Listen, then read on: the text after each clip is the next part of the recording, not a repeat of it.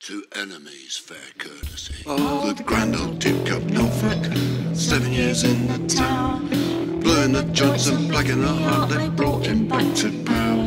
When the Northumberland pleaded quarter, Queen Lady Jane Grey's case, my quarters this should be quartered, hanged and your heart flung in your face. When Sir Thomas White the Younger and his 7,000 men rose up against the Catholic Queen on Norfolk Road again, up to Rochester Bridge and his Isles, with his gunners to the fore, his London white coats left behind to light the tide of war. Oh white was our war cry for church and liberty, against this Queen and a Spanish crew, all Englishmen are we.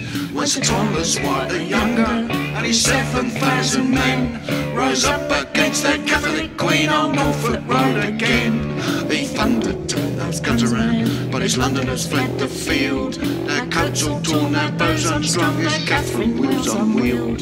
The Roman candle's final blaze, it won the day without him, till Bloody Mary too went down in flames and wreck and ruin.